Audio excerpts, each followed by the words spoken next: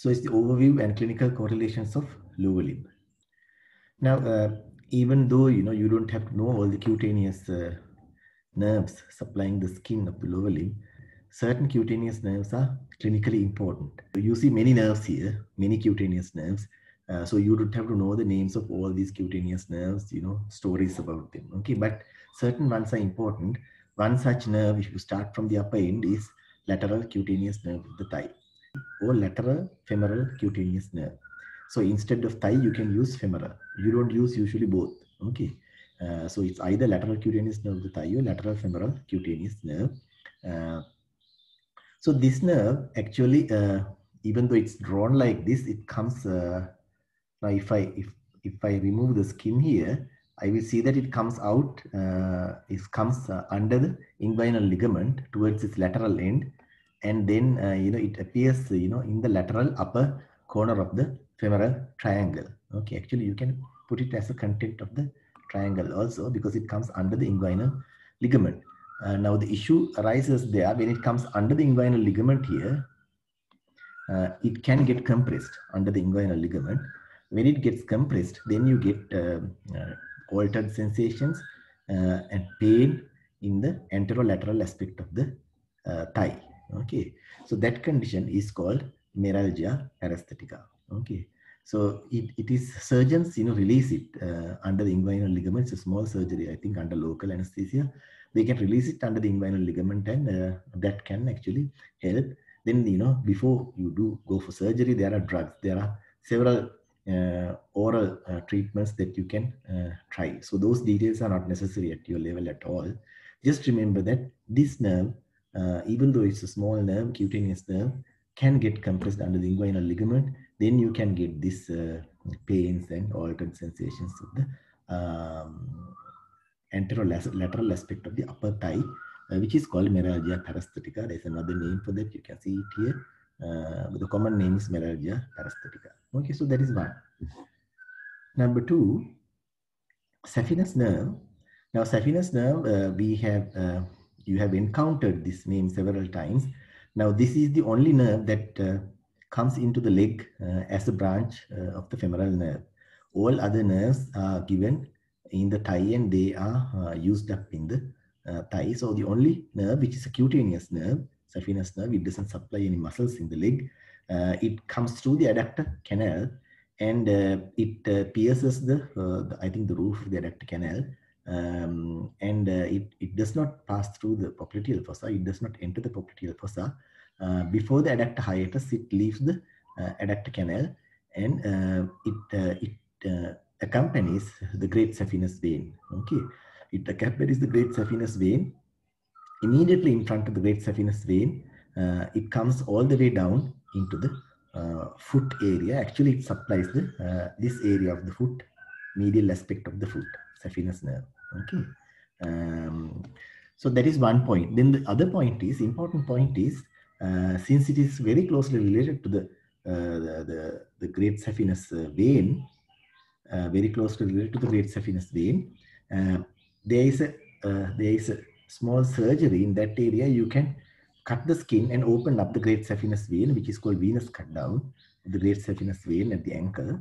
Now, during that procedure, I'll summarize that procedure to you later. Then, in that procedure, actually, you give local anesthesia. You give injections here, local injections with lignocaine, and block this nerve. And during surgery, when you open up again, you will find the nerve. So that I will tell you later. So for that reason, saphenous nerve is important. Okay, and it supplies this area of the leg with L4 segment. Okay. Then the next one is the superficial peroneal nerve. Now, this superficial peroneal nerve, the sciatic nerve. Again, I'll show you how the nerves divide into branches. Superficial peroneal nerve is a branch of the common peroneal nerve, and it supplies the lateral compartment of the leg, that side of the leg. What are the two muscles in the lateral compartment? Peroneus longus and peroneus brevis muscles. After supplying these two muscles, lateral compartment muscles, there's a cutaneous part of that nerve remaining.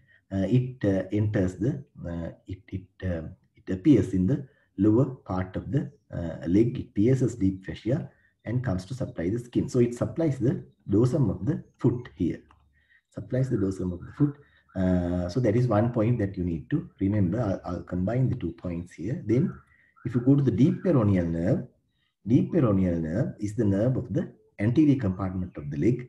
And just like the superficial peroneal nerve, after supplying the anterior compartment of the leg and the muscles of the dorsum of the foot here, okay, after supplying these, it has a small cutaneous component which actually supplies the first web.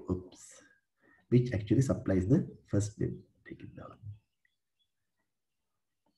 Which actually supplies the first web here. Okay, it's disturbing my view. Okay. So then, you know that, the common peroneal nerve is related to the neck of the fibula at that point. And if there's a fracture of the fibula, a nerve can get damaged, or in certain positions, the nerve can get compressed against the neck of the fibula. In such conditions, there can be temporary paralysis of muscles. If it is the common peroneal nerve, both the lateral compartment and the anterior compartment muscles will be paralyzed. If it is only the deep peroneal nerve, you will only get paralysis of anterior compartment muscles. You know this, I think. Then you get foot drop. But associated with that, why these two nerves are important, this cutaneous supply is important, is that if it is common peroneal nerve, you will get anesthesia of this. You might get, okay, sometimes you might not, anesthesia of the whole area. But if it is only the deep peroneal nerve, you will only get foot drop, and you will get anesthesia, or you will get anesthesia of only small area in the first wave. Okay, so these pictures, you might not see exactly the same picture, because the nerve, whatever the nerve injury or thing can be 100%, or can be percentage, not complete loss, can be partial. Okay, then depending on that, you will get different pictures. Okay, so this is only in theory, we mention it like that. Okay, then the sural nerve, it is the nerve that supplies the posterior skin on the posterior surface of the leg. Now that nerve, you can see it behind the lateral malleolus. I'll come back to it later. Now, why sural nerve is important is that now in certain conditions, usually, you know that you know what is a biopsy. You take biopsies of organs, when you suspect cancer or any other disease that you want to diagnose after sending a specimen to a pathologist. Looking at it under the microscope, if you want to diagnose the condition, need not always be cancers, even other conditions, you take a biopsy. But usually you don't take nerve biopsies, okay, because once you take a biopsy from a nerve, then you will have a loss of sensation or loss of function, muscle contraction in an area. So usually you don't take nerve biopsies, but in case you want to take a nerve biopsy, okay, you cannot help without taking a nerve biopsy, then this is a nerve that you can use for biopsies. Okay, sural nerve. Okay, not very often. Okay, don't go and say that you do nerve biopsies on sural nerve, but I have seen people. There was one guy who was doing research on Guillain-Barré syndrome. You will learn these syndromes later. It's a peripheral nerve disease. Now there he was actually doing sural nerve biopsies on those patients. That's combined with this research. But anyway, the point there is that you can use it for biopsies. Okay. Then this femoral branch of genitofemoral nerve, you are not familiar with the name of this nerve. This is a nerve that you find when you dissect the inguinal canal here. When you do the anterior abdominal wall, at anterior abdominal wall, you will dissect the inguinal canal. So you will find this genitofemoral nerve in that canal. Then you do the abdomen, and then you go to the posterior abdominal wall. When you do the posterior abdominal wall, again you will find these nerves in relation to the posterior abdominal wall muscles. So this genitofemoral nerve, it has two components, genital component and femoral component. So the femoral part of the genitofemoral nerve it supplies this area. Okay. So when you do procedures in that area, when you give local anesthesia and block, actually you block this branch. This is especially when you do procedures on the femoral vein. I'll again, come back to it. Okay. Then you see another nerve here, ilioinguinal nerve. It's same thing I have to tell you. It's also a nerve that comes through the inguinal canal. So you will find it coming through the inguinal canal when you dissect the inguinal canal with the anterior abdominal wall. And again, you find it in the posterior abdominal wall. Then the ilioinguinal nerve, also it has, a little bit wide area of supply here. It supplies the medial aspect of the thigh. So when you do procedures on the upper end of the great saphenous vein, you will have to, when you do local anesthesia, actually you block this nerve. I mean, there can be overlap, you might be blocking all these branches, just have an idea about it. Okay, that's all I want you to do, because otherwise, when you read textbooks, you will not understand. Okay. And the other thing is the ilioinguinal nerve will supply the genital organs, at least the anterior part. If you take in a female, you get the mons pubis area, if these are the lower limbs. So that area is supplied by the ilioinguinal nerve. Later on, when you do the perineum and all, you will understand that the pudendal nerve supplies that area. Ilioinguinal nerve supplies this anterior area. Okay, we will not go into details now. Okay, so because all these things are related. Okay, whether you do upper limb, lower limb, or perineum, they are related things. Okay, then a few other points. If you take the medial malleolus as a bony landmark, now from what you have learned so far, you can recap now.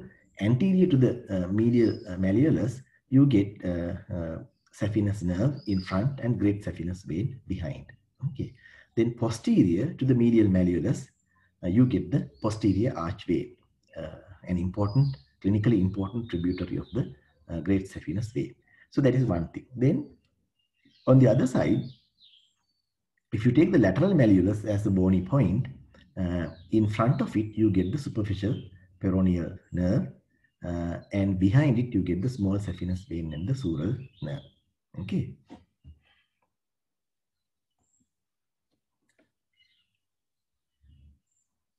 Then the subcutaneous structures related to malleoli, so the same thing. Okay, so you can see this image. You can see the saphenous nerve and the great saphenous vein nerve in front of the vein. Then in this diagram, you see the sural nerve, branches of the sural nerve. Actually, it comes and supplies the lateral aspect of the foot here. Just like the saphenous nerve supplying the medial aspect here, it supplies the medial aspect. Sural nerve supplies the lateral aspect. Then the superficial peroneal nerve supplies the dorsum of the foot. Then the procedure that I promised to show you, this is the femoral vein catheterization. For certain medical procedures, you will have to send a catheter through the femoral vein, especially towards the heart. Now, to do that, you have to get an entry point for the catheter. Now, for that, actually, you can use the femoral vein below the inguinal ligament in the femoral triangle. So not that you have to know these procedures. Nobody will ask you how to do this. Okay, it's a long way for you to learn these things. You will only do this as maybe as registrars or senior registrars if you go into special fields, but not even as intern house officers. So you don't have to know it, but you should know the anatomy behind it. Okay, so that is the part that you learn here. So have a basic idea about this description rather than trying to learn the description and by heart it and write it in an answer. We will never ask you the procedure. Okay, remember that point. And now then one point is when you give local anesthesia for this procedure, it is mainly the femoral branch of the genitofemoral nerve that you are blocking. So that is one anatomical point that I wanted you to at least appreciate. Then the femoral, what you do is you feel for femoral pulse. You feel for femoral pulse, putting your fingers there. Okay, you feel for femoral pulse at the mid-inguinal point. Now it says femoral pulse palpated midway between the anterior superior iliac spine and the symphysis pubis. So the midpoint between the anterior superior iliac spine, which is here, and the symphysis pubis. Symphysis pubis is somewhere here. Okay, symphysis pubis is somewhere here.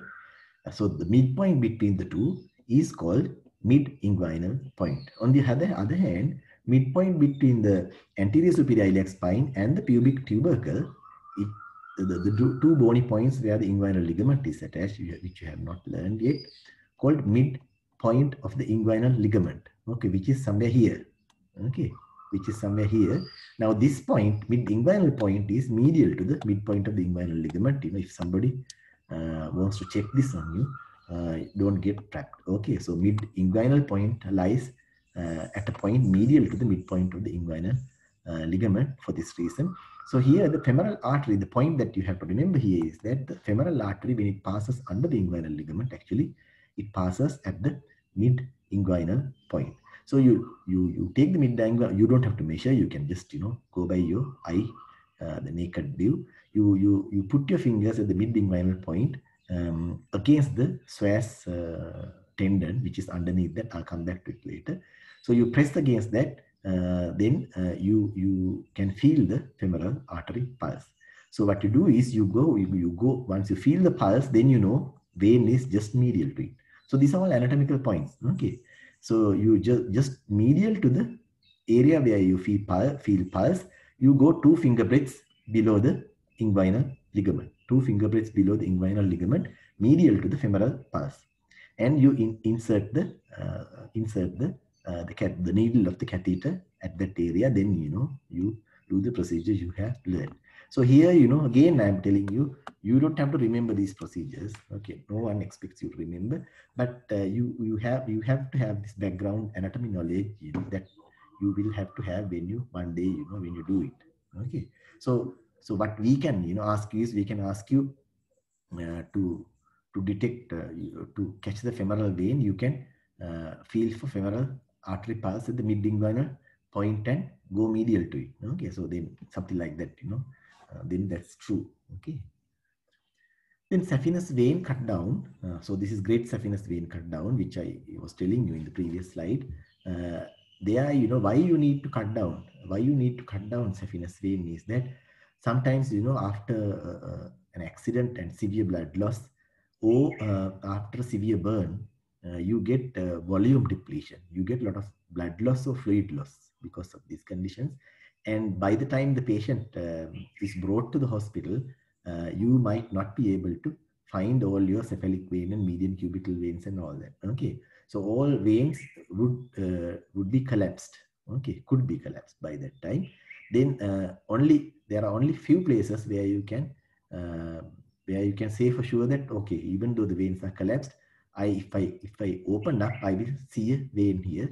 So you can do it in central places, like, you know, you have all these central veins in the neck that you will learn later. So those are certain places you can go in for sure. But then there is one place that you can be sure, almost 100%, that there is a vein. If you go in front of the medial malleolus, you will find the great saphenous vein. So for that, you do the venous saphenous vein cut down. So you can see here, you give local anesthesia and block the branches of the saphenous nerve here, which lies in front of the great saphenous vein. Then you cut here, as you can see here, there is a cut, and then you open up. Once you open up, you will see this relationship.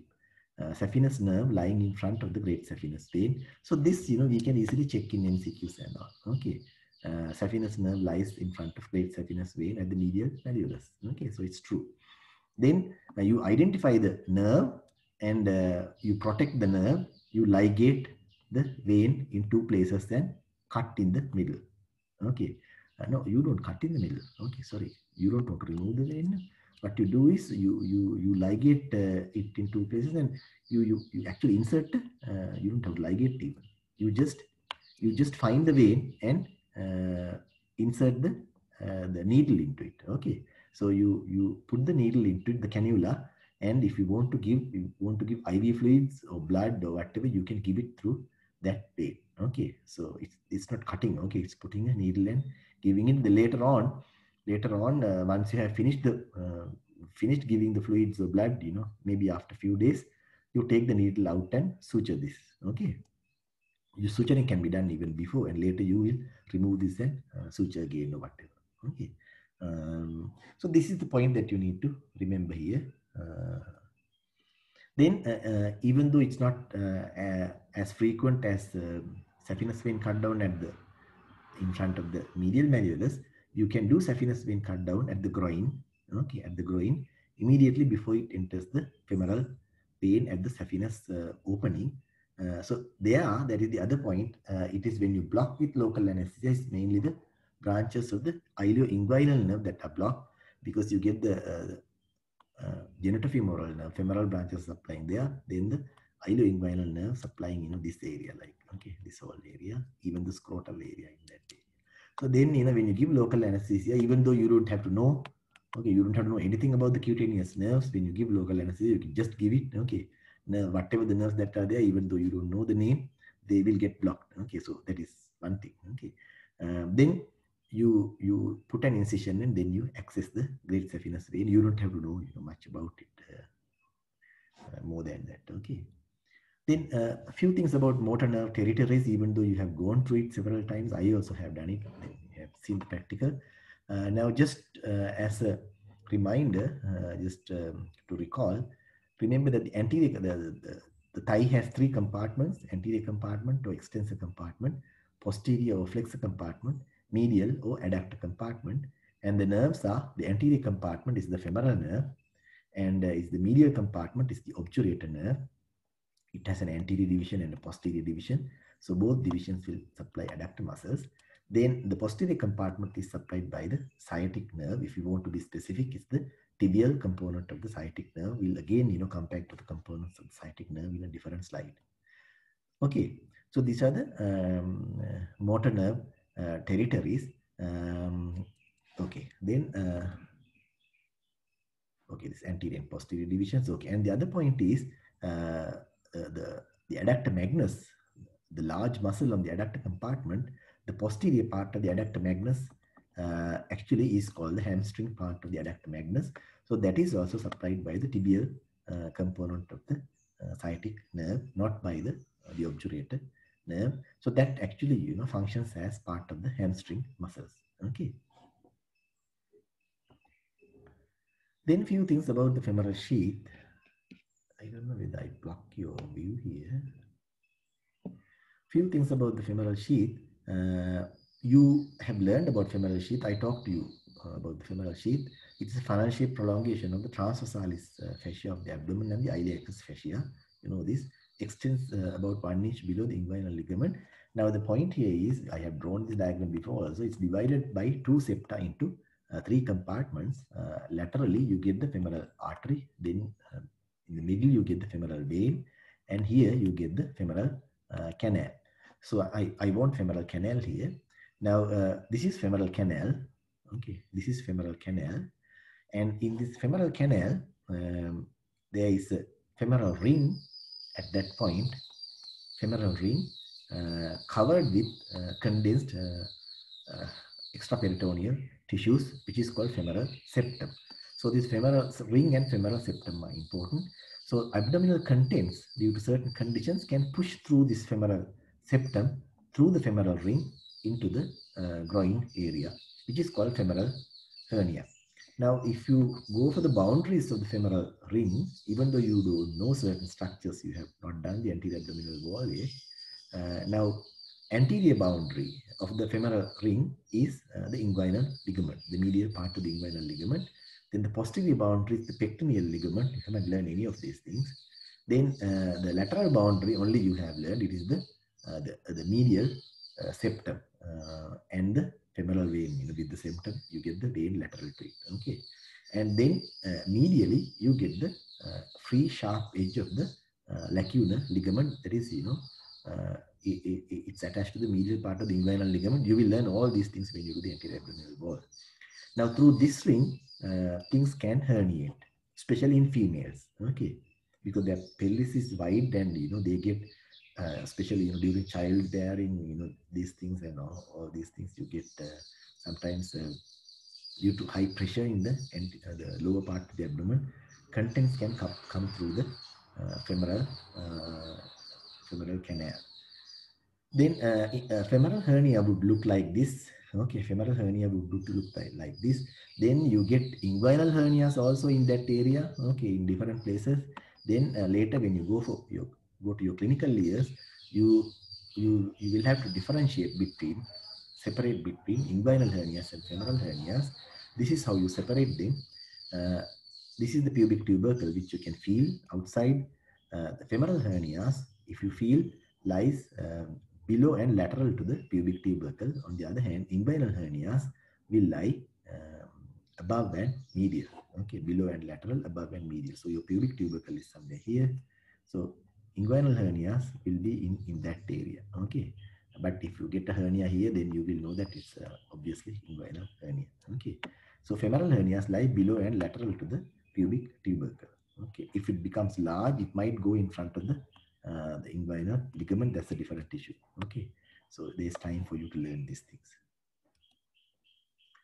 Okay, so we'll did that. Then ligaments of the hip joint.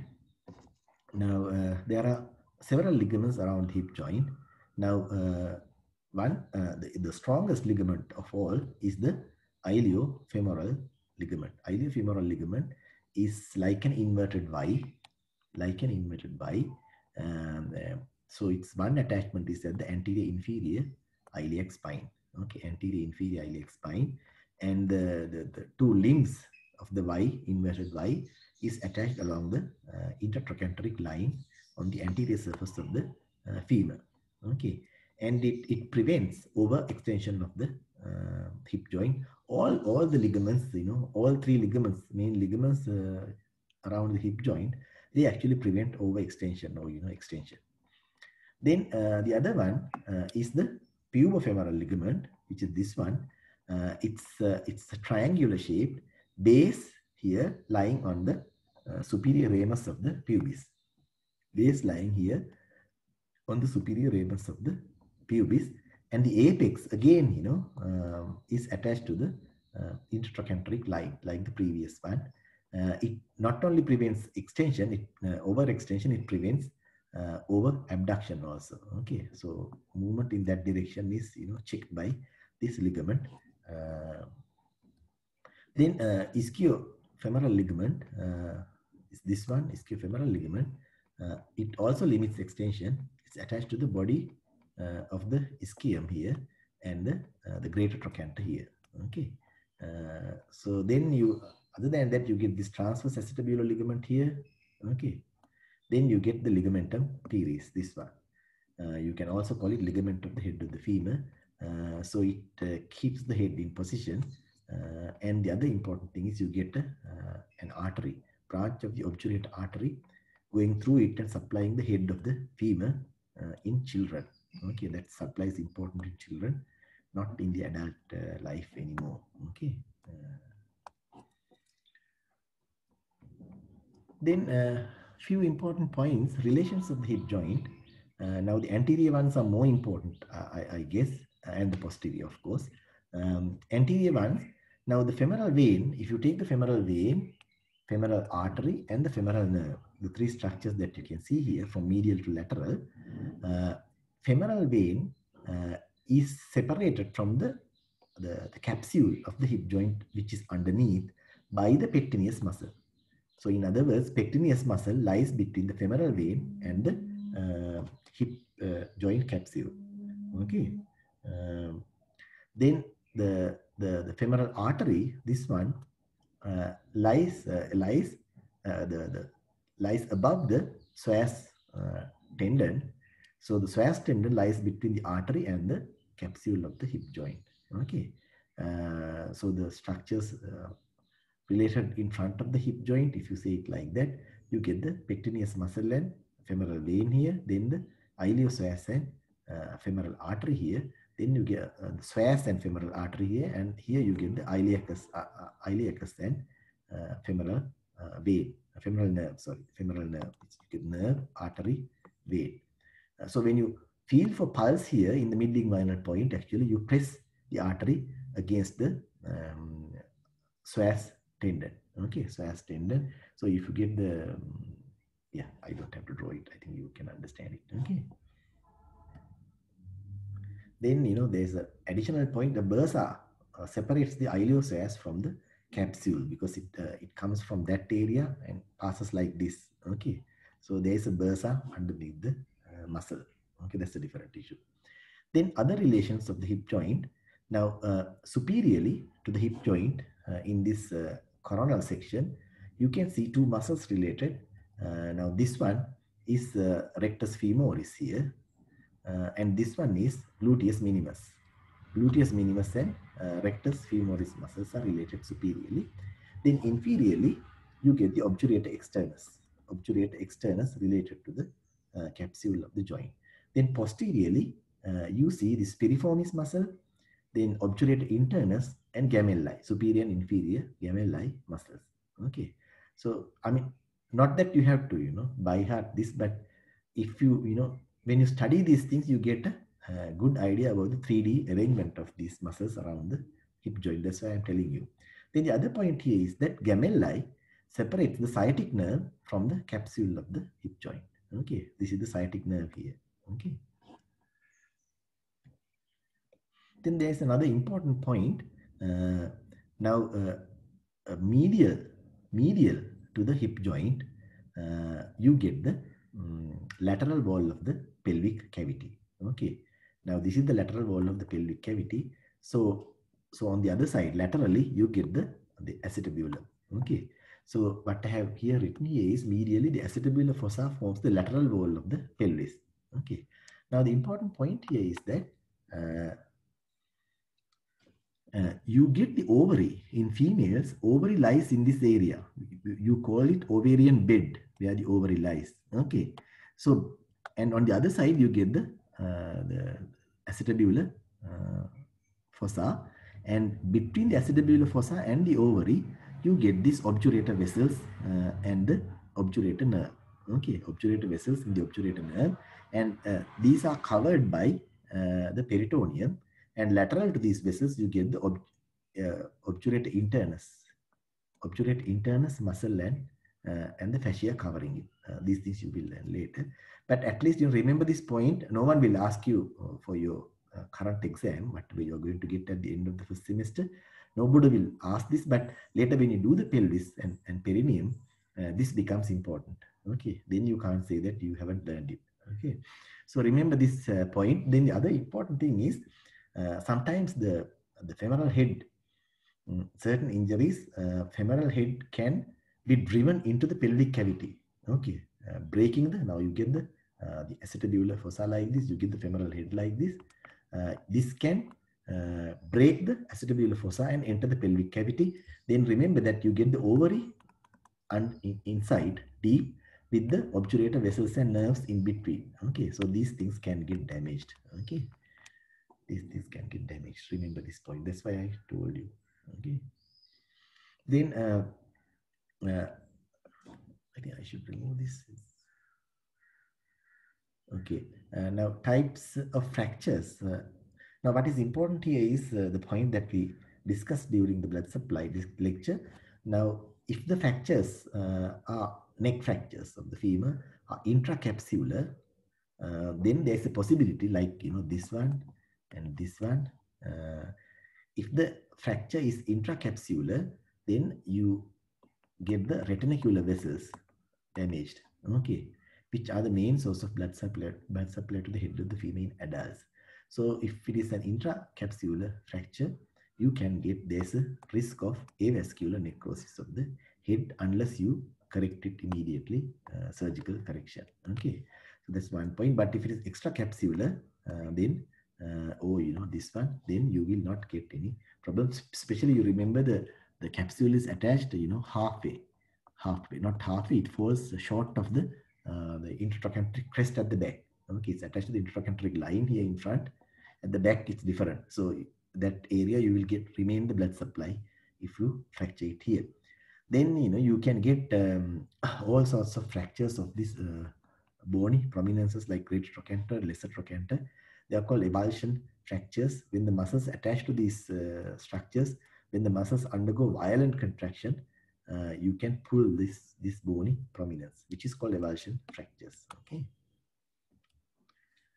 Then when the neck of the femur is fractured, the limb gets shortened. If you compare the length of the two limbs, you will notice that the fractured side, the limb is shorter and it is laterally rotated, shortened and laterally rotated. Now the reason for lateral rotation is the action of the lateral rotators which are the gluteus maximus, piriformis, and obturator internus, and all that, gemelli and quadratus femur. They are all lateral rotators of the hip joint. So the moment the neck breaks, then they freely laterally rotate the distal fragment of the fractured bone.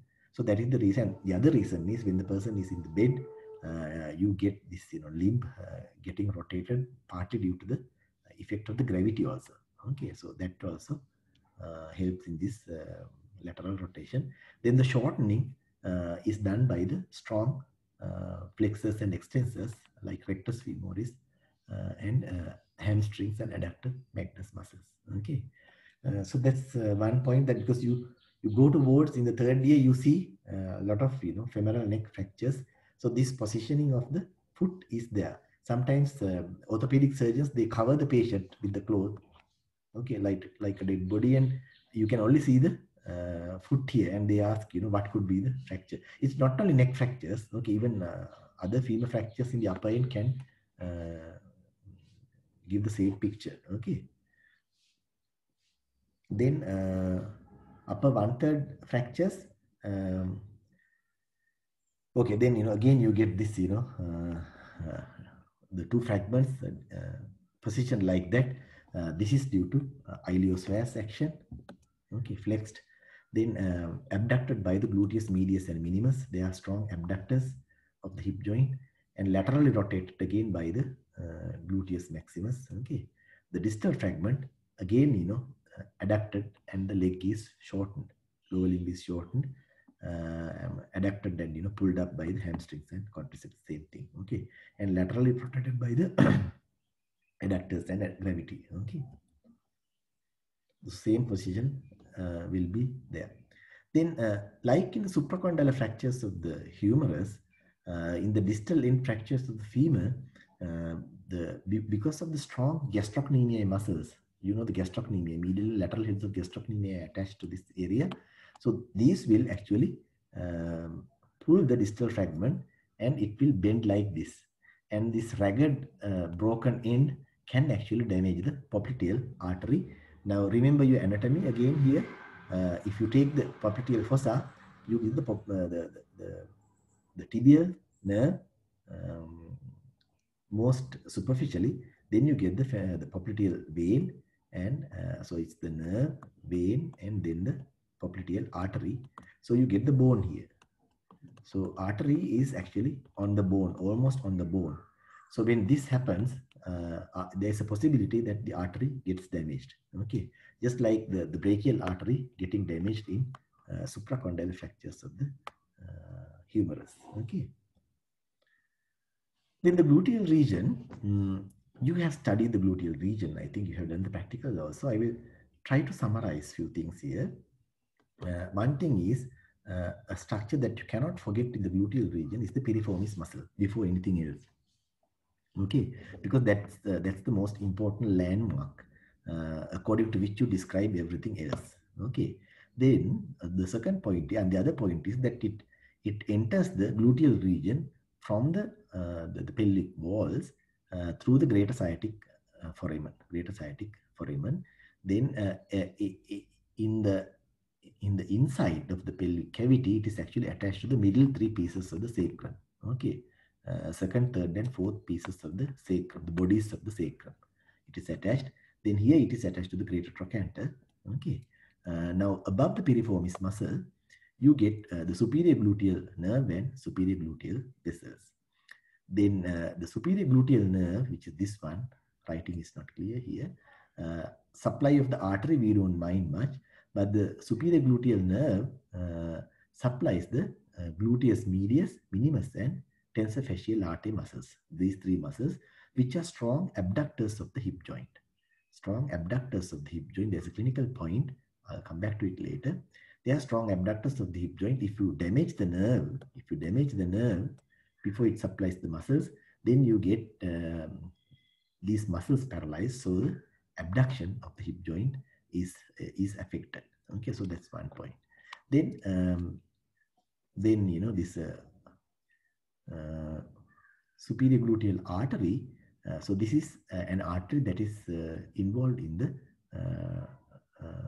trochanteric anastomosis, okay, to supply the lower limb when the proximal femoral artery block is there. Okay, so that's a different point. Then both the superior gluteal and inferior gluteal arteries are branches of the internal iliac artery, I think I told you. Then inferior to the piriformis muscle, there are many structures. You get the sciatic nerve and the posterior cutaneous nerve of the thigh. And you get the inferior gluteal artery and the inferior gluteal nerve. Inferior gluteal nerve and artery. Then other than that, you get internal pudendal vessels and the pudendal nerve. Internal pudendal vessels and the pudendal nerve and the nerve to obturator internus, which you might not see here. So there are several structures in that area, you know, coming out through the greater sciatic foramen below the piriformis. Okay, so remember these structures when you go for dissections one day. Try to see these structures when you do the dissection of the gluteal region. Now, some of them, if I name them, last three here: nerve to obturator internus, internal pudendal artery, and pudendal nerve. Even though they come out through the greater sciatic foramen below the piriformis, they don't enter the gluteal region. They go back into the perineum through the lesser sciatic foramen. Okay, so you have this ischial spine here.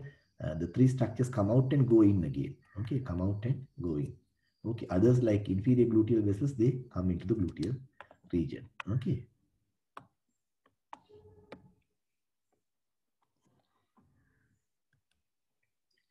Then related to that, this Trendelenburg sign and gait. Now, when you walk, now this is the normal situation. This is the problematic situation.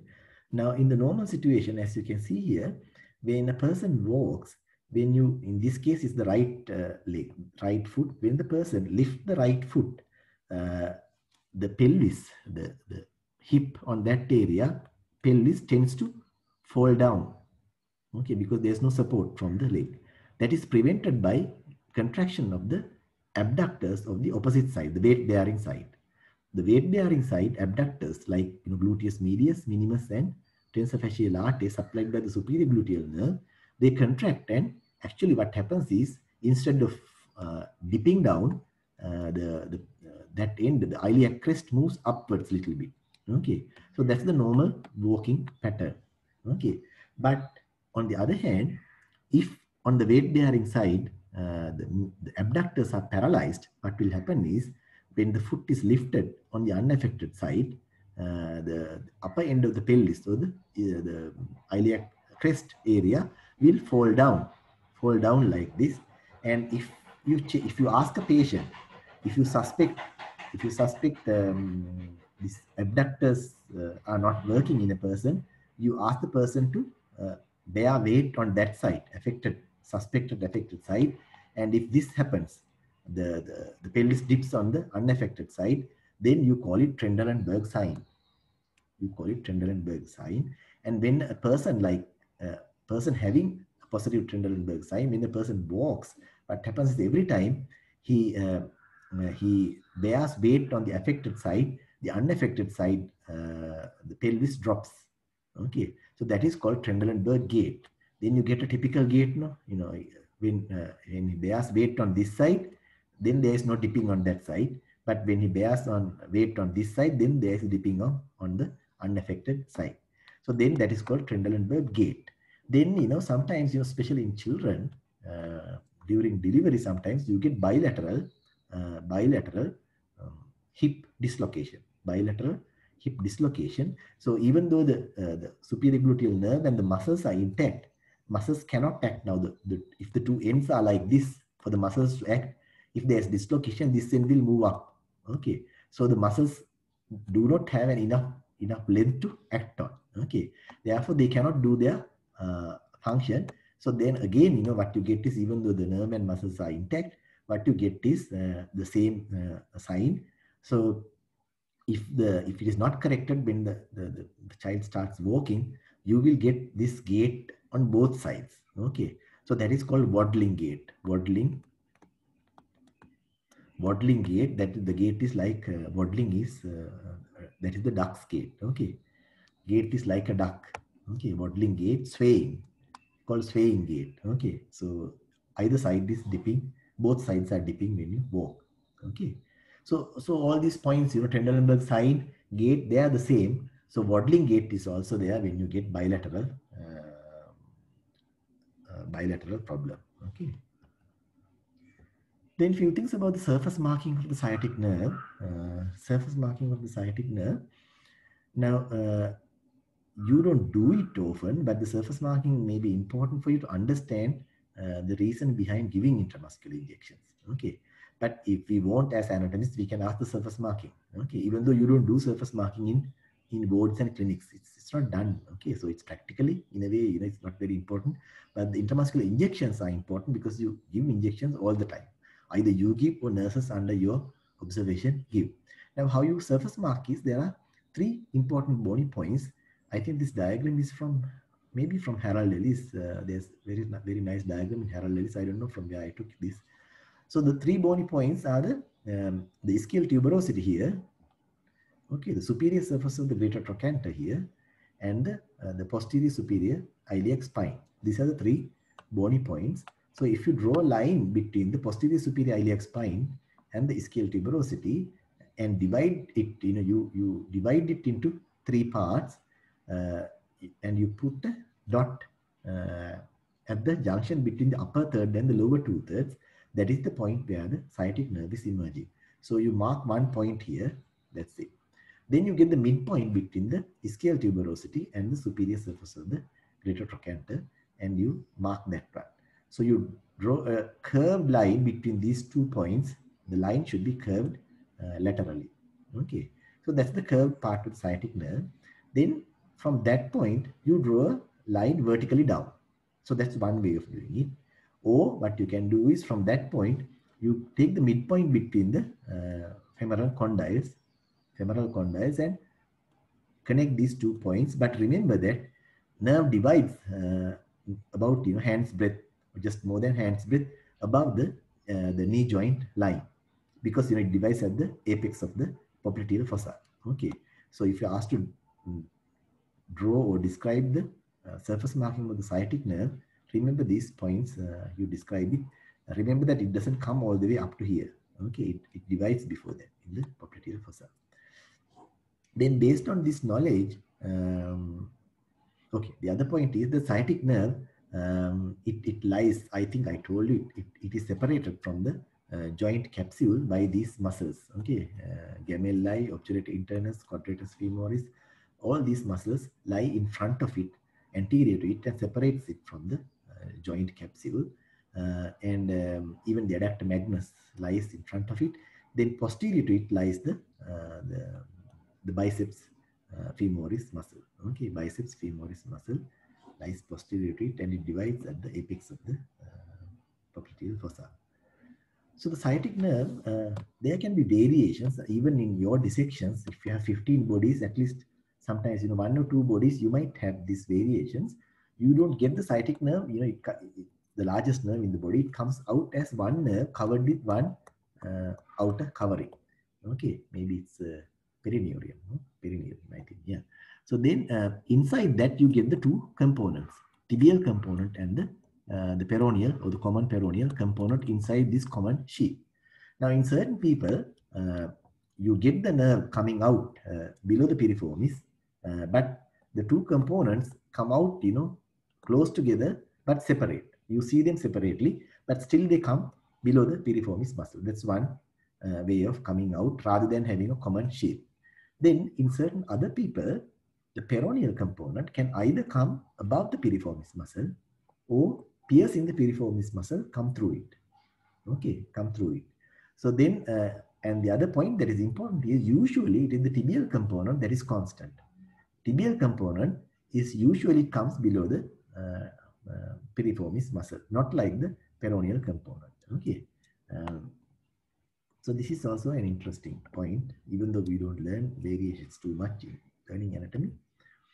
Then the branches of the sciatic nerve. It divides into tibial nerve and common peroneal nerve at the apex of the popliteal fossa. Then the common peroneal nerve is related to the neck of the fibula, and immediately when it Immediately after it passes the neck of the fibula, it divides into superficial peroneal nerve and a deep peroneal nerve. Superficial peroneal nerve is the nerve of the lateral compartment. Deep peroneal nerve passes to the anterior compartment and supplies the muscles of the anterior compartment and the dorsum of the foot. And both these nerves have a small cutaneous component. Superficial peroneal supplies the dorsum of the foot. Deep peroneal supplies the first rib. We discussed that earlier. Then safe area for intramuscular injections. Safe area for intramuscular injections. It is the upper lateral quadrant. Now, if you divide, if you take the buttock, like this and divide it into 4 quadrants. Now, the sciatic nerve passes like this, as you can see here. Okay, so these 2 quadrants, medial and lateral lower quadrants, are not at all safe for intramuscular injections because the injections are given deep. You get a very thick fat layer here. So the injections are very deep. So you can actually damage the nerve here.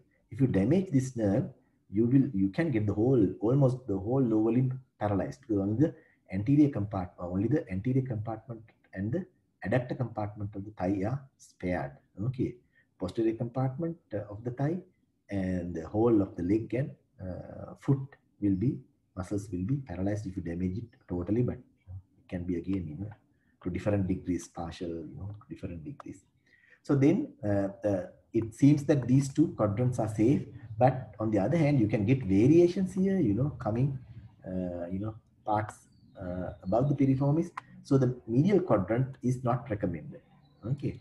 Then what you do is, and you get not only the gluteus maximus, you get not only the gluteus maximus, you get the other muscles also, gluteus medius and minimus in front here. Okay. So then you give the injection into this area, upper lateral quadrant of the buttock. Now, other point is, even though I drew it like this, the buttock, it's not recommended to expose the whole buttock. If the person is like this, you take the clothes down and expose the whole buttock. If the legs are like this, it's not recommended. It's very unpleasant. Okay, so people will not like it. Patients will not like it. So you should have a method to give the injection with minimal exposure. Okay, minimal exposure. Without even opening that area. Now you can see the buttocks here. If you can do an opening like this clothes and give the injection here, it's marvelous. Okay, the person will, if you are doing a private practice, person will only come to you. Okay, go nowhere else. Okay, so learn that. So there are several methods. Now this is the method I prefer. You can see the measurements here. You take now, if you are a right-handed person, you take your left hand, the hand that you don't use for the injection. You take that hand, wear gloves, and you spread your 5 fingers. You spread your 5 fingers and put the index finger on the anterior superior iliac spine and the middle finger on the tubercle of the iliac crest. Okay, anterior superior iliac spine and the tubercle of the iliac crest. Then, now between the 2 fingers, you see this gap. Okay. So you clean that area, always you clean before you give injections. You clean that area with alcohol and give the injection while the hand is still there. Okay, it's very nice when you give the injection like that. So it's very, you're 100% sure that you don't damage the sciatic nerve. Okay. Then if you read Harold Ellis, there's a different description. I don't know whether they use that description again. You take your palm like this. Okay, you take your palm like this, and there you put the tip of the thumb on the anterior superior iliac spine and the radial border of the hand along the iliac crest. Okay, so imagine, you put your thumb here and the radial border along that. So your palm will cover this area with the fingers here. Okay, so the area covered by the palm is the area for the injection in that maneuver. Okay, but the issue there is you will have to remove the hand to clean that area and give the injection, unless you give the injection through your palm. Okay, so remember that point also. So I prefer this method. Okay, okay, try this question. Okay, what is the answer? Okay, these are the answers. Piriformis is attached to it's not attached to the coccyx, it's attached to the bodies of the middle 3 pieces of the sacrum. And it is posterior to the sacral plexus. Yes, that's true. I'll show you a diagram. Passes through the lesser sciatic foramen. No, it's through the greater sciatic foramen. Supplied by inferior gluteal. No, it's supplied by the sacral branches, not through inferior superior gluteal nerves. It's an abductor of the flexed thigh. Yes, it's a lateral rotator of the extended thigh, but it abducts the flexed thigh. Okay, so try to work it out. Okay, check it on your body. Then, this is this diagram that I wanted to show you. Sacral plexus lies anterior to the piriformis muscle. Now, if this is the piriformis muscle, again, you will only learn this when you do the pelvic cavity. Okay, this is too early for you, but I'll show you this. This is the piriformis muscle. Your greater sciatic foramen would be, somewhere here. Okay, it's coming through it. Okay. Um, Sacral plexus of nerves lies anterior to the piriformis muscle like this on the posterolateral wall of the pelvic cavity. Then covering the sacral plexus is the pelvic fascia, parietal pelvic fascia. It's also called piriformis fascia. Then further in front, you get the ureter. You know what is ureter? Ureter and the internal iliac vessels. Ureter and the internal iliac vessels. Okay, this is just to show you the relationship. Then structures. Okay, try to answer this one. Structures passing through the greater sciatic foramen include it's the piriformis muscle, sciatic nerve, posterior cutaneous nerve of the thigh, internal pudendal vessels, superior gluteal nerve. All are correct. Trendelenburg test is positive in. I told you just now, Trendelenburg test, or you can call it Trendelenburg sign. So what you test is the sign. So A is false. It has got nothing to do with the Trendelenburg test. Gluteus maximus has got nothing to do with. Others are true. Superior gluteal nerve injury, yes. All the abductors are paralyzed. Fracture of the greater trochanter. If there's avulsion fracture of the greater trochanter, all the abductors are attached. The distal attachment is to the greater trochanter. So even though the muscle and the nerves work, there is no point for them to act on. Okay. Then the dislocation of the hip, as I told you before. Again, the 2 points come closer to each other, so the muscles does not have a leg to act on. Okay. Avulsion fracture occurs at. So all bony points, if there are muscle attachments, strong muscle attachments, then avulsion fractures can take place. Just to show you how it can happen. Okay. Strong muscle attachments, when the muscles violently contract, bony point can break. Popliteal fossa. This morning, a student asked about the contents of the popliteal fossa. You try to find all these contents and structures related in your textbooks. If you go by Snell or Gray's anatomy, you can be sure that in an MCQ you will not be marked wrong. But rather than trying to list things like the contents of the popliteal fossa, contents of the femoral triangle, and so on, learn the whole thing together. Okay, so how the structures pass through it. Okay, so in all my descriptions, I try to do that rather than giving you lists. Okay, in a way you have to know from medial to lateral what are the structures there. That is part of your anatomy knowledge, but when you remember it, don't remember it like a list. Okay, remember the 3D picture of it. Okay.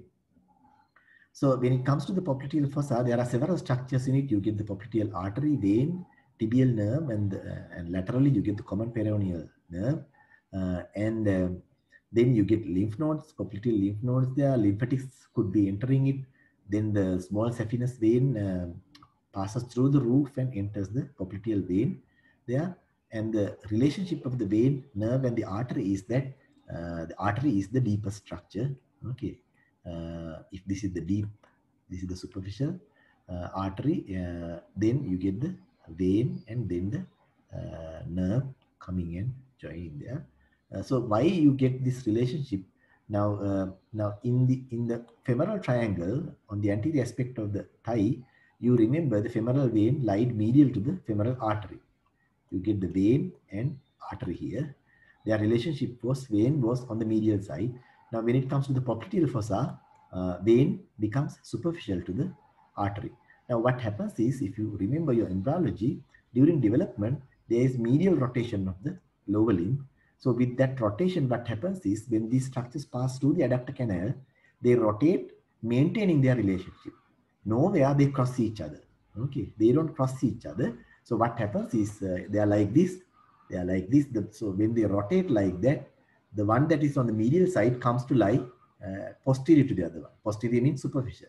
Okay, so the artery that was on the lateral side becomes the deep one at the popliteal fossa. So nothing else. So it's very easy to remember. Don't try to remember when and those things. Just remember it like based on the embryology thing. Okay. Then what happens is these two go like that, and the nerve comes from above. The branches of the sciatic nerve comes from above and just joins it. Okay. So nerve comes and just joins. So it doesn't cross these things. Okay. So it doesn't cross, so it cannot go deep. Okay, it just comes and passes with them from proximal to distal. Okay. So knee joint, you know that it is the largest synovial joint in the body, and it's a modified hinge joint, which is a compound joint. Okay. So why you call it a compound joint? Because there are several sub compartments in the joint. Now you have tibial condyles and femoral condyles.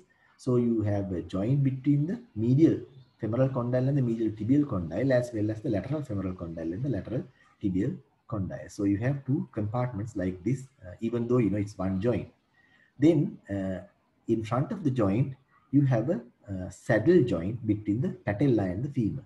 So if this is the distal end of the femur, okay, you have a saddle joint here between the distal end of the femur and the patella. Then the other thing is, now these condylar joints here again has an upper and lower compartments, not very important. Now you have your menisci like this, Above the menisci, you get the upper compartment, which is the main compartment. Then within the meniscus here, there is small area, you get a lower compartment in which you get the rotation. Okay, so you get here, referring to here, in this part, you get the rotation, medial and lateral rotation. It's a very slight rotation. So that is the movement that is important for locking and unlocking of the knee joint, medial and lateral rotation. The flexion takes place in the upper joint. Okay, so this whole area above that, you get the flexion and extension in that area. Both medial and lateral condyle joints help with that. Okay, and these menisci, medial and lateral menisci, are fibrocartilage discs. Okay. So this is hyaline cartilage. This is fibrocartilage covering the hyaline cartilage above. Okay.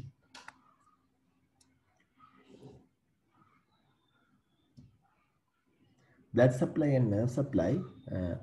It's obvious that when there's an anastomosis around the knee joint, you get the blood supply from that anastomosis. Several vessels will supply it therefore, and the nerve supply, femoral nerve, sciatic nerve, and the obturator nerve. All the nerves that supply the muscles that move the joint, or nerves that pass across the joint, will supply the joint. Okay, that's how you get the nerve supply. Okay.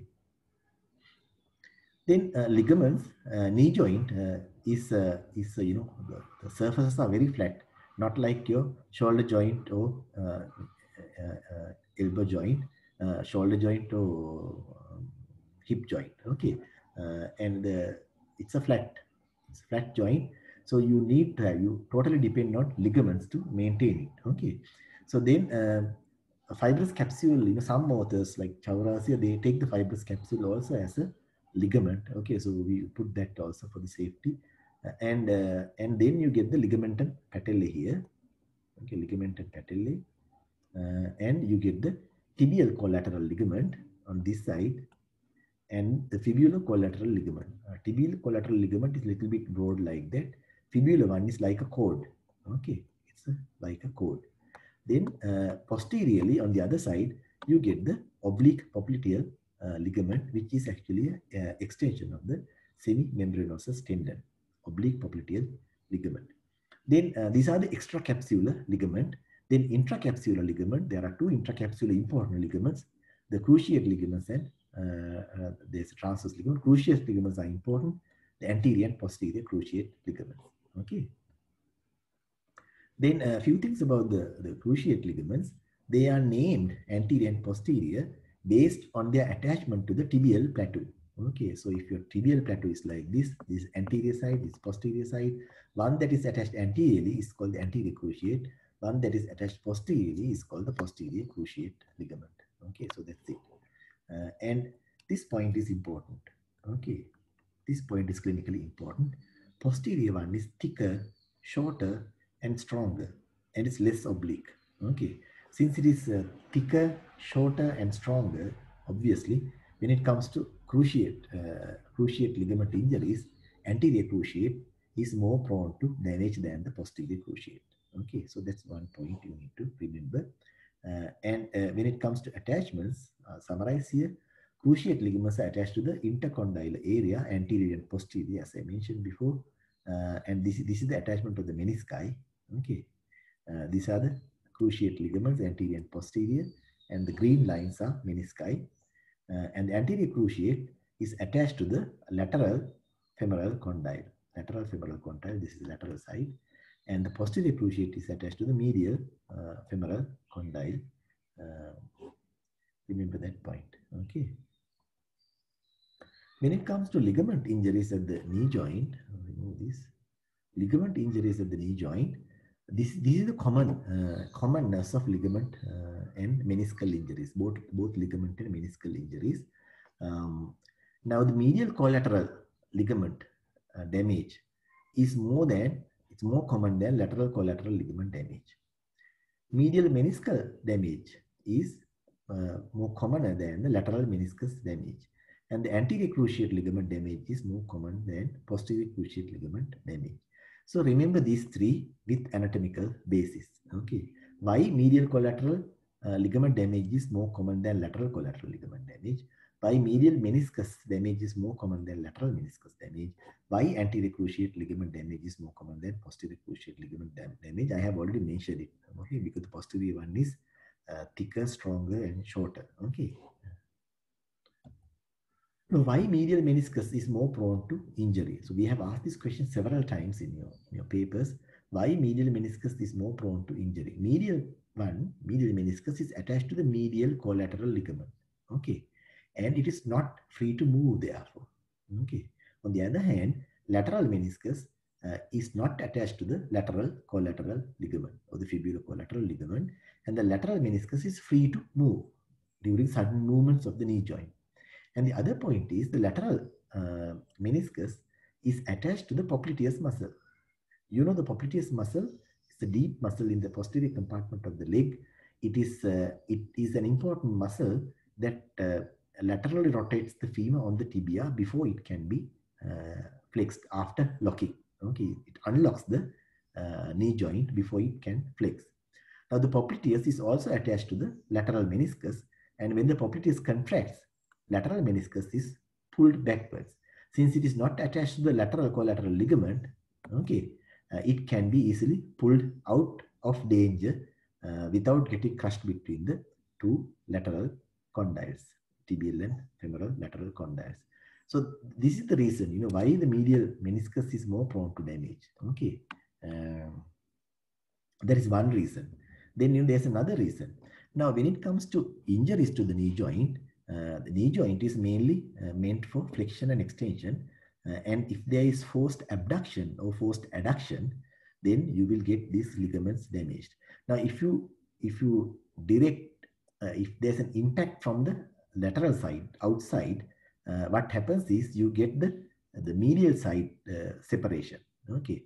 So rather than the lateral ligament, if the injury is, not massive injury, you get the medial collateral ligament and the medial meniscus attached. So it's not only medial meniscus, usually the medial collateral ligament or the tibial collateral ligament and the medial meniscus is damaged, and you can give the other reasons also here. It's attached to this one, it cannot move and all. Okay. Then if you get the force from the opposite direction, from this direction, then you get the lateral collateral ligament attached in that injury. So, but the thing is, all the common injuries are actually the force coming from the outside. Say if it is rugger, tuckling in rugger, Or maybe in football players, when one kicks, he might accidentally kick the other person, or one comes and there's an impact with another person.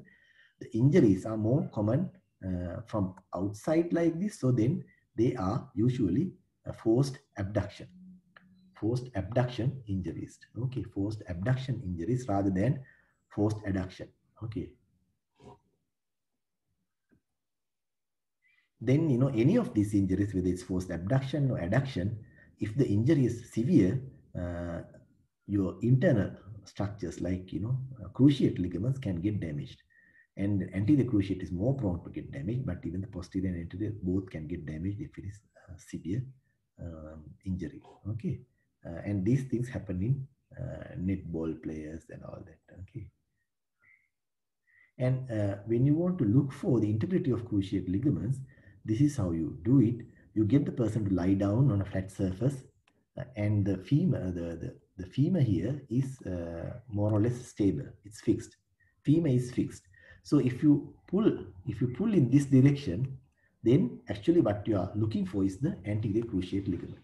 If there's movement in that direction, you know that there is some issue with the anterior cruciate ligament on the side where you get the movement. Okay, one side you might get, but the other side you might not get movement. Then if you want to do the opposite, you do the opposite. You push it against the femur. So if there's movement on that side, you suspect posterior cruciate ligament damaged. Okay. Then compartments of the leg, the compartments. You get the anterior compartment, you get the lateral compartment, and the posterior compartment.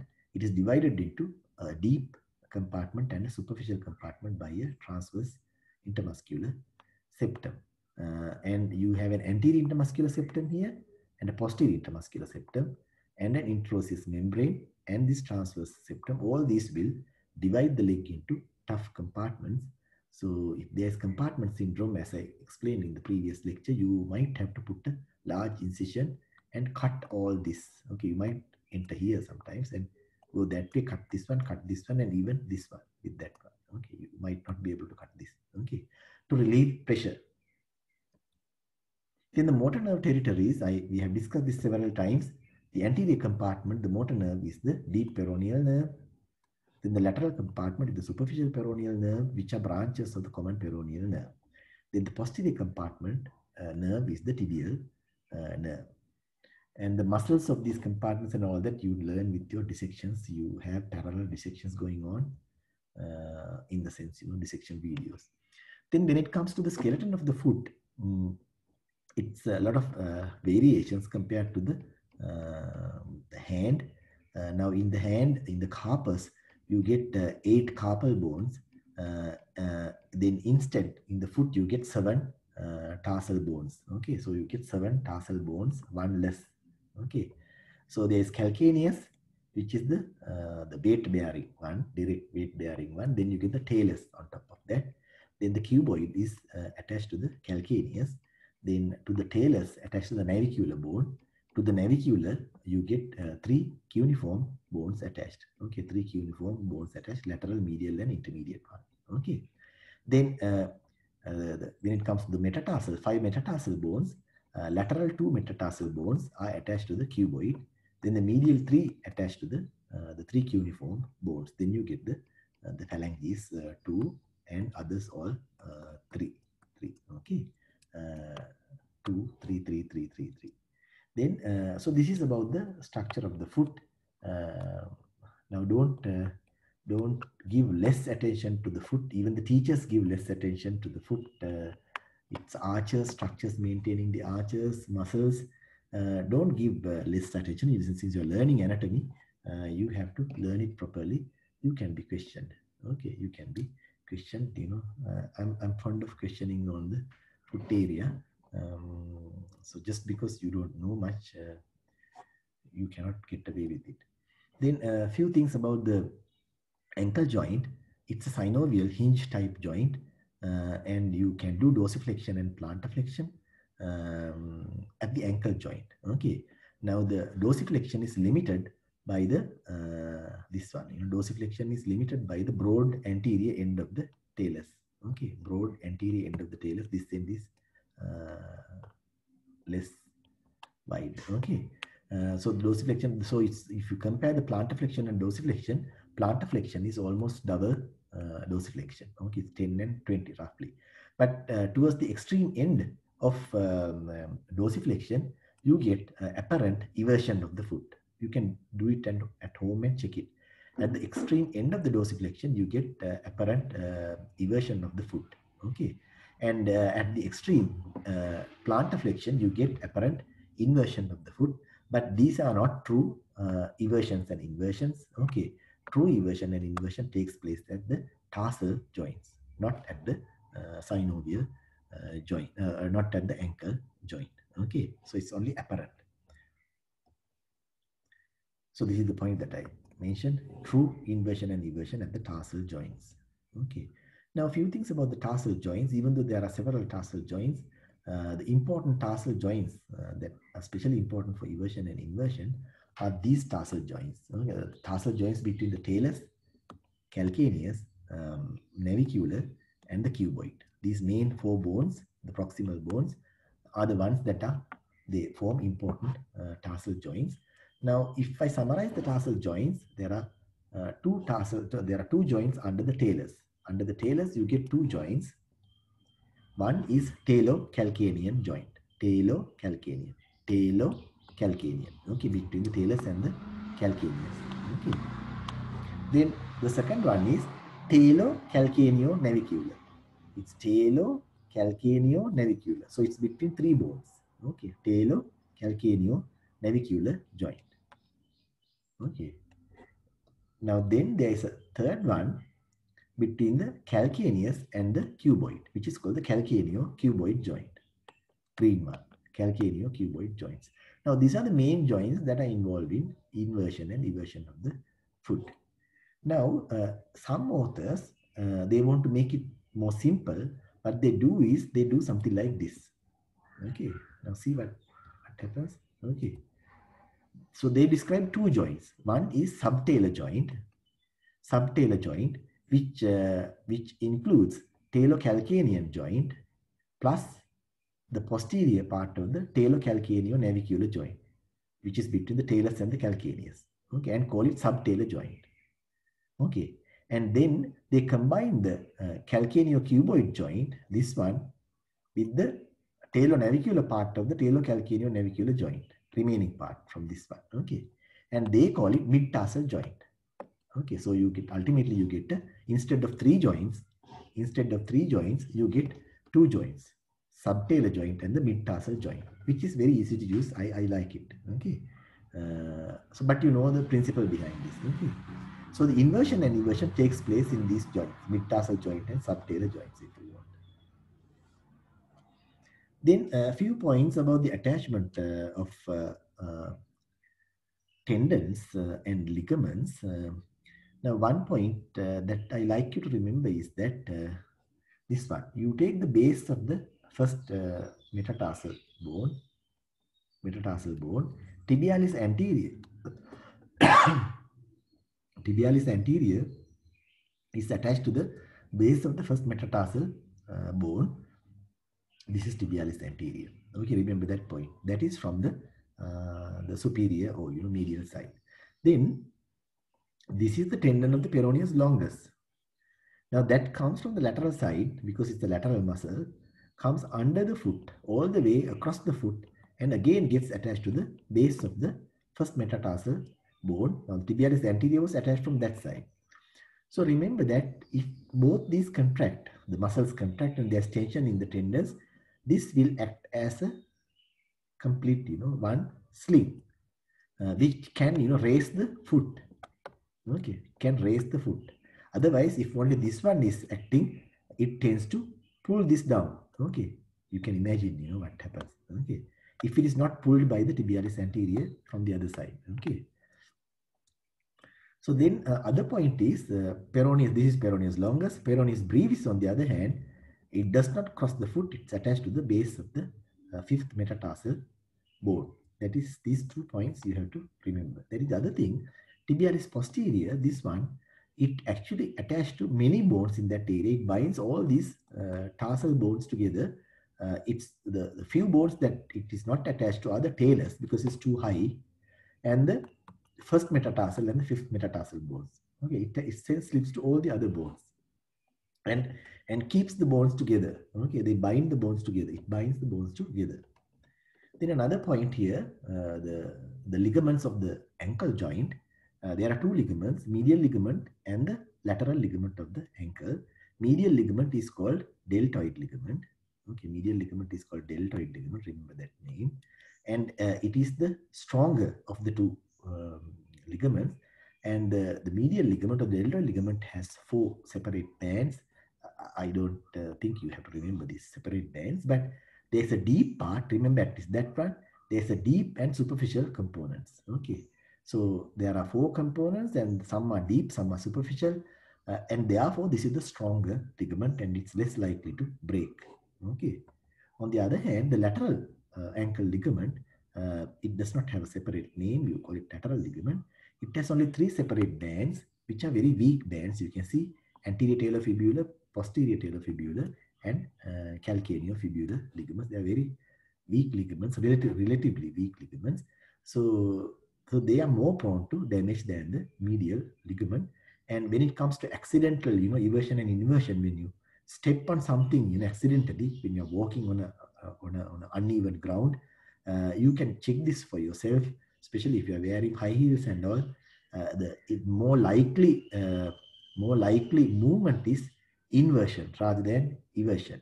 Okay, so because if you lift the foot, you will see that foot tends to get inverted than everted in the normal.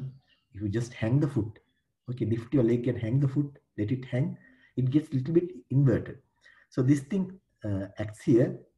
The moment you get inverted, the moment the ankle gets inverted, it's the lateral ligament that gets damaged. Like it's like forced abduction and adduction of the knee joint. Okay, so the area where it gets stretched, the ligament tears. Okay, so when it comes to ankle sprains, you call ankle sprains when the ligaments are damaged. When it comes to ankle sprains, lateral sprain is more common than the medial ankle sprain. The reason is excessive inversion of the foot with plantar flexion of the ankle, and it's usually the anterior 2 bands of the three bands of the lateral ligament that are broken, the anterior talofibular one and the calcaneofibular, rather than the posterior talofibular that is broken or partially torn. And the medial ligament is less likely to damage, and the medial ligament is so strong that when it is damaged, you have to suspect the fracture of the medial malleolus. Okay, so tip of the medial malleolus, where the ligament is attached can get pulled off. Okay, so in X-rays you should look for it, because the ligament is very strong. It's like coracoclavicular ligament and the clavicle in the upper limb. Okay, so the ligament is more stronger than the clavicle there also. Okay. Then ligaments in the sole of the foot. I am not going to discuss the muscles here. That will lengthen the lecture. So you will be doing the muscles. I think today you have a practical, this evening and maybe tomorrow also. So you will study the practical, the muscles there. Few things about the ligament. Now I have 2 lateral ligaments, long plantar ligament and the short plantar ligament, which are both attached between the calcaneus and the cuboid. Okay, they are calcaneo-cuboid ligaments. Then there is another ligament on the medial side, which is called calcaneo-navicular ligament. Calcaneo-navicular ligament from the subventriculum tali of the calcaneus to the navicular bone, which is a medial ligament. Now, when it comes to foot arches, okay, you know the foot arches. These ligaments, short and long plantar ligaments, help to maintain the lateral foot arches, and the spring ligament or the calcaneo-navicular ligament helps to maintain the medial foot arches, longitudinal arches. Okay. Okay, this is about the foot arches. So the different authors, describe different ways, especially when it comes to transverse arches. Medial and lateral ones, of course, the same. And now, few things to remember. All arches, usually they have, if it is complete arch, it should have 2 pillars, okay, on either side. Then you get the arch like this. Okay. If you don't have 1 pillar, then you will get a half arch. Okay, because you don't have the other pillar. Okay, so that That's it like this. Okay. So then when it comes to longitudinal, there are two longitudinal arches, medial and lateral longitudinal arch. In both arches, the posterior pillar is the calcaneus. It's the same. Okay, both pillars, both arches, posterior pillar is calcaneus. Then the anterior pillars, for the lateral arch, it is the heads of the two lateral metatarsal bones. When it comes to the medial arch, it's the heads of the three medial metatarsal bones. Then the other bones, they contribute. Now for the lateral one, it is the calcaneus, cuboid, and these two metatarsals up to the head. Then for the medial arch, again the calcaneus, talus, navicular, the three cuneiforms, and the three medial metatarsal bones. When it comes to transverse arch, this is the point, this is the area where different books have different opinions. Either you can describe only one transverse arch, okay, which is here, okay, or you can have another transverse arch in front, which is a complete one. This is complete one, this is incomplete one. Because the anterior one, it's complete because it has the medial and lateral pillars. Medial and lateral pillars. The lateral one, the head of the fifth metatarsal bone. Medial one, the head of the first metatarsal bone. Now the incomplete one, the posterior arch, is formed by the bases of the five metatarsal bones, cuboid, and the cuneiform bones here. So this one actually touches the floor. So the lateral pillar is there, but there's no medial pillar. So you get if this is the lateral pillar, you get a half arch like this. If you put both feet together, okay, then you get the arch getting completed. Okay, so left and right, both feet together. Now this is why, when you have a footprint, you get this defect in the footprint. Okay, it's like this. Okay. And these foot arches are maintained in that way by various mechanisms. Okay, now, so these principles, maybe in Snell, you get this picture. You read this area and try to get familiar with all these mechanisms. Now, one thing is the wedge-shaped keystones, wedge-shaped keystones. This one. So you get a good example is the talus lying on calcaneus, the sustentaculum tali and all. So because of the wedge shape, the surrounding bones, when they are bound together by other mechanisms, they don't prevent the keystone dropping down. Okay. Then tied inferior stones, it's like staplering. Okay, staplering, because you get all these ligaments, long plantar ligament, short plantar ligament, spring ligament, and like the slips of the tendon of the tibialis posterior, they all bind these bones together. Okay, it's like staplering the stones underneath. And the use of tie beams. So here, I said there are two pillars to an arch, anterior and posterior, or lateral and medial. If there are structures that bind the two pillars, then it helps to maintain the arch. Now, when it comes to longitudinal arches, the ligaments of the tendons of long flexors like flexor hallucis longus, flexor digitorum longus, passing behind the medial malleolus and going in front, they actually help. Plus, you get plantar aponeurosis here. You get flexor digitorum brevis muscle attached between the two pillars and helping to maintain both lateral and medial longitudinal arches. So this one, of course, mainly the medial longitudinal arch. If it is a lateral one, it will maintain the lateral longitudinal arch. Okay. Then things like peroneus longus, maybe with the help of the tibialis anterior here, it's like a suspension. Okay, so it's like a suspension here. It keeps the top edge in that position. Okay, because it passes under the foot. I always like to add the tibialis anterior here. Otherwise, this action will depress the medial arch. Okay, while pulling the lateral longitudinal arch. Okay.